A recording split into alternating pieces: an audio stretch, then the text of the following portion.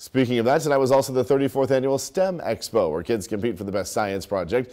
They had more than 150 students participating in the science fair this year. It's an outreach event organized by the Lompoc School District, Vandenberg Air Force Base, and other local organizations.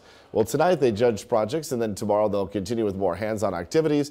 Organizers say it's a great way to bring science outside of the classroom.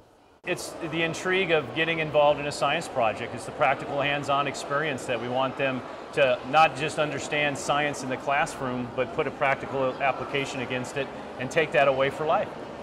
The expo finishes tomorrow with final judging and an awards ceremony at 7 p.m.